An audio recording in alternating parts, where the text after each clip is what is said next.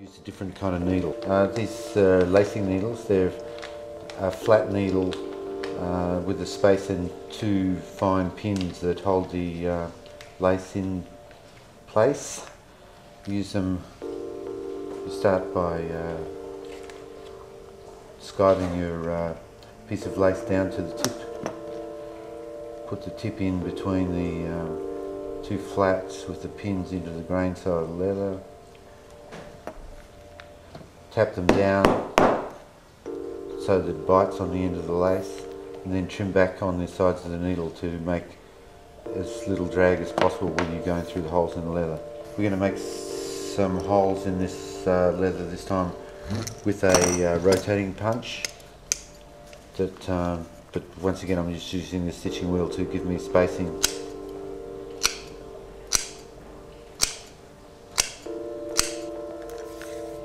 And there's a sequence of them. The simplest stitch is just called a whip stitch. It's just a binding stitch wrapping around the edge. So we're going through the leather from the top side.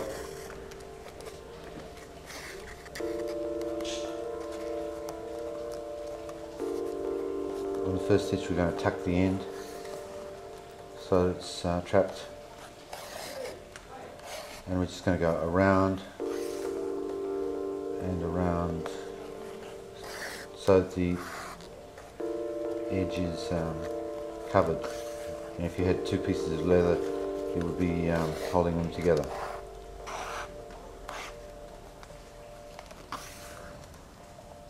You just have to keep the lace from twisting and pull it in the same direction all the time so that you get it to lay flat and even. So that's the simplest stitch. It's called a whip stitch. Which step is a cross stitch. In this one we're going to go up to the second hole,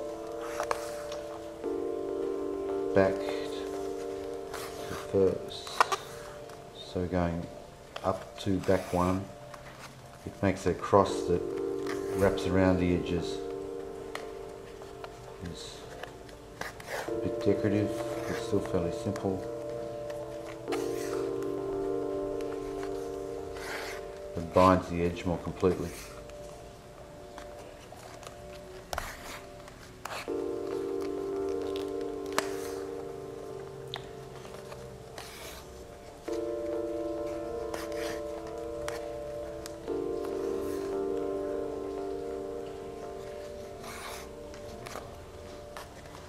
So it gives you a wrapped crossover. There's also a series of decorative stitches called buttonhole stitches or cordovans.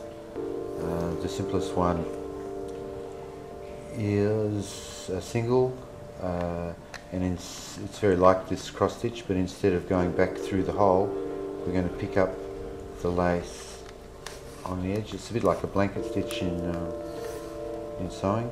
So we're going forward through the hole. Instead of going back to the hole, we're just picking up the last stitch on the edge, and it gives you a sort of beading on the edge.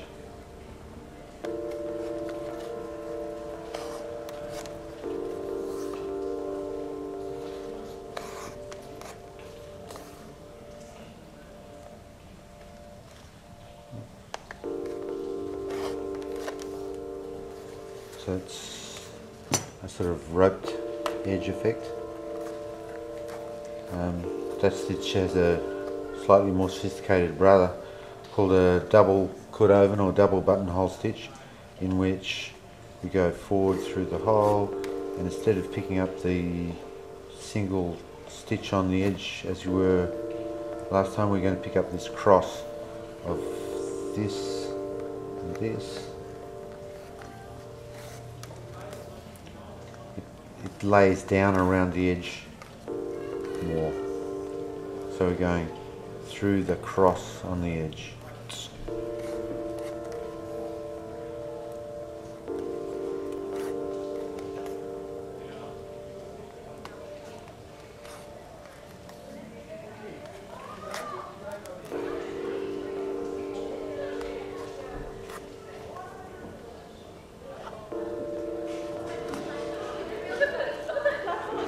just so it lays around and gives you a plaited edge and covers the edge fairly effectively.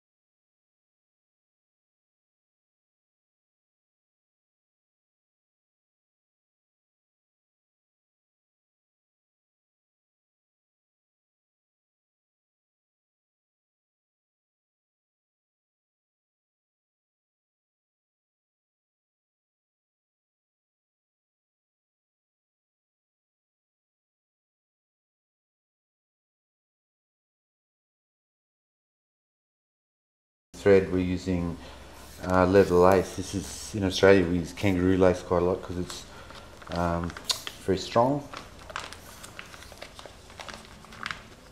and use a different kind of needle. These needles are have two flat surfaces and a couple of small pins inside which hold the lace in. Let me just zoom in and get a detail on that. So where that cross is on the table, if we get back to that. Okay, could you explain that a little bit again about the needle? These lacing needles, they're a flat needle with a space and two fine pins that hold the lace in place. Use them, you start by skiving your piece of lace down to the tip. Put the tip in between the two flats with the pins into the grain side of the leather. Tap them down so that it bites on the end of the lace, and then trim back on the sides of the needle to make as little drag as possible when you're going through the holes in the leather. So it's connected on.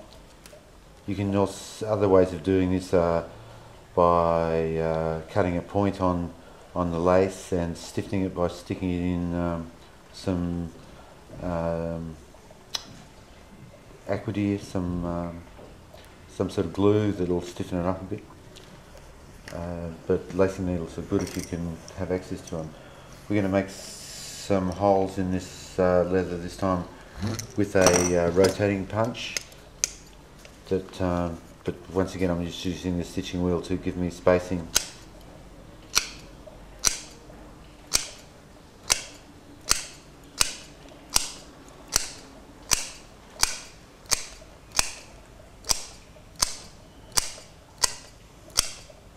So these sort of stitches can be used decoratively or to hold things together.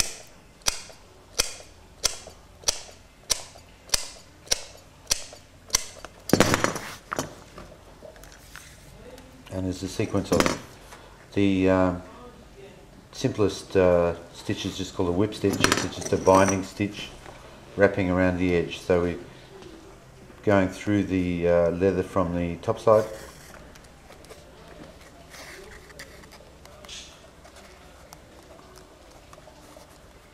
On the first stitch we're going to tuck the end so it's trapped, and we're just going to go around and around so that the edge is covered, and if you had two pieces of leather it would be holding them together.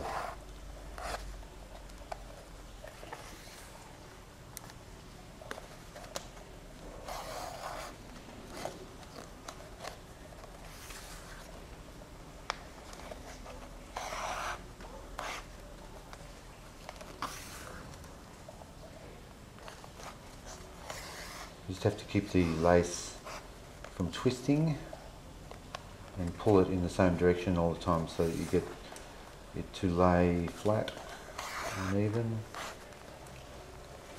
So that's the simplest stitch. It's called a whip stitch. The next step is a cross stitch. In this one we're going to go up to the second hole, back to the first, so going up to back one. It makes a cross that wraps around the edges. It's a bit decorative but still fairly simple. It binds the edge more completely.